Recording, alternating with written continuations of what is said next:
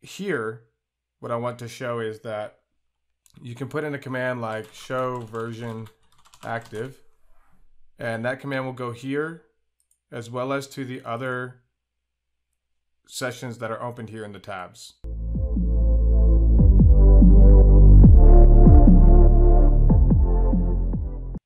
If you ever use Putty to log into the terminal of any device in order to get into the command line interface of the device, then you've probably experienced some frustrations with the application. And in this video, I'll show some of the configurations you can do on Putty to make the application a little bit better, a little more easy to use. But really the value is going to come from some other free software that we'll install, which rides on top of Putty and makes managing the different sessions, 100 times easier and increases productivity. The first thing I'm going to do in Putty is that I'm going to go to the appearance and I'm going to change the font. I like to have bold, and I think 12 should do well. And I'll go back to session and hit default settings. I don't want to hit open, I want to hit save. So for default settings, we hit save. Let's go back and see that it did keep that. So now we'll go to colors, and I want to change the default foreground to 0, 0, and 2, 5, 5 here. And then I'll go back to session and hit save. Don't forget to select the default settings. Now that's just things that are for the way that the text will look on the screen. And you'll see that in a minute when I open up a session. Now, something that is really, really valuable that a lot of people don't know about is that if you go into logging, you can select all session output, and then you can browse to where you want that to go. And I'm going to put it in documents, and I'll create a new folder called, I'll call it Putty Sessions. I'll put an underscore in there. All right, so we'll open up Putty Sessions, and then right here, we have to change the file name to something that will make sure that the files, each time that we log into the server, the file name will have its own name based on the session when we logged in. So it'll have the timestamp or the date or whatever. I've added in what I want the name of the file to be. So this will be the IP address of the host or the fully qualified domain name or whatever it might be. Then we'll have the year, the month, and the day, as well as the time of the session when we logged in. So we'll save this. We'll go back to session, click on default settings, and hit save. So now, when I log into a device, it should have those settings. As you can see, the text is a little bit more bold, and it's a little bigger. Also, it has the green that I set it up to have.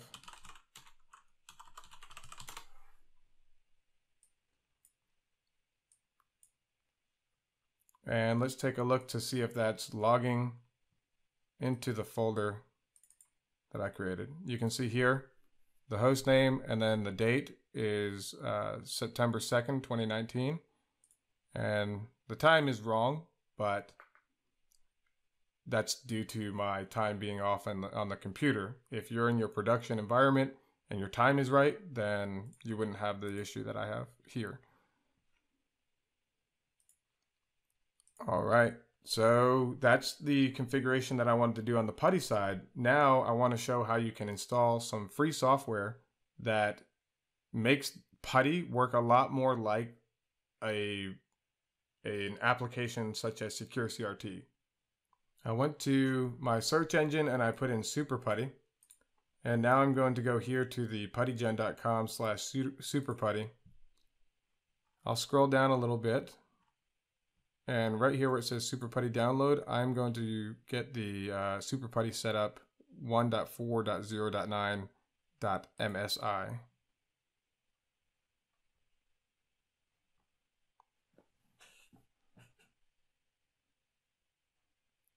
Let's see. Be sure to look for that. It said that it would start momentarily, so you don't have to click on anything on the page. And I'll just wait for this to give me the option to save the file.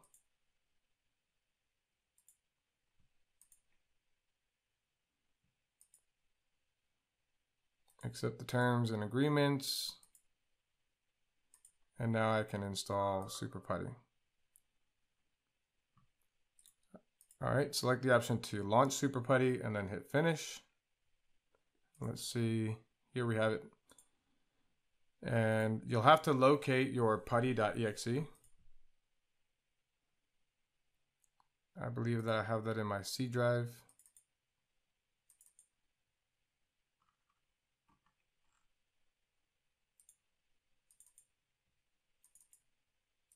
There's Putty. And after you have that, then you can click on OK. So this is what SuperPuTTy looks like. And it imports some of the settings from Putty itself. That's why I made the changes on Putty first, because I wanted SuperPuTTy to import those settings. And then up here you can create folders, and I'll create a new folder. That will be my cluster 1, where I have a couple of different CUCM servers and an IM&Present server as well. So I'll create a new host here, and the session name will be publisher. The host name is cucm-115.home.lab. And if you want to store the username and password, you can do that here in SuperPuTTy. That's one of the things that I like about SuperPuTTy that was not in your traditional bare bones Putty setup. And you know, sometimes you might type in the username wrong and then you gotta restart Putty, or you know, just whatever it is. I find this to be far more simplistic. So for the extra Putty arguments, and if you want to store the password, it's -pw, and then you put in the password, right? Now, this will tell you about how you have to, how this is not very secure, and that the passwords are stored in a file in plain text. I'm okay with that because it's a lab environment. Now, what you want to do up here is go to Tools and Putty Configuration. Sorry about that. You go to Tools and Options. And then under GUI, you have to select this option for Allow Plain Text Passwords on Putty command line. If you don't check that option, then the password won't go through. The username will be provided, but the password will not be provided. So let's go ahead and log in here. I'll say yes. You can see that the bold text, which is green, was carried over from our Putty settings. And you can see also that the session is being logged automatically. I want to move publisher into cluster 1. Now I'll copy this, and I have a subscriber that I'll name sub1. And I believe it is sub A. It has the same username and password, so I'll save that. Let's see if that logs in. It's not going to log in. Okay, so I'll have to take a look at what that setup is. It might be sub1. We'll try that.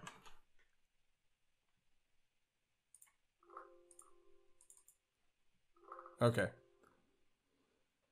So now you can see how easy it is to add devices to this, and that it's so easy to see the text here on the screen now with the color change, and also with making the change to the font. And then also the extremely valuable logging of your sessions here. I can't tell you how many times I need to go back and get data from a session that I don't have because I hadn't logged it. That was one of the things that frustrated me a lot. All right, so now what I'll do is I'll take some time to add all of my other devices to this SuperPuTTy setup, and then in the end you can see what it all looks like. But I'll fast forward that here in YouTube.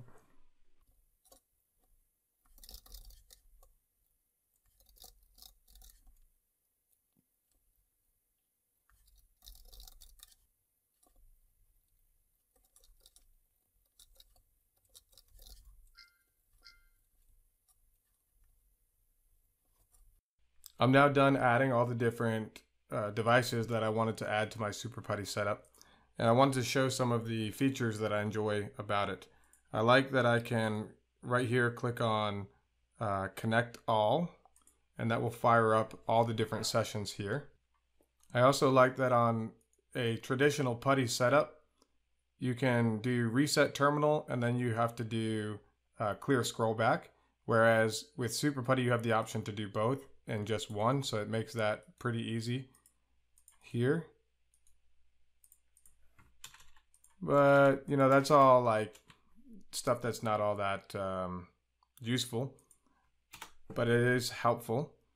There are times where I have to log into like a cluster of servers that's 18 different servers, and I have to run the same series of commands on all different 18. And I need to keep that output and use it for analysis, troubleshooting, whatever. That's why earlier I'd set up the logging, like automatically logging to a text file.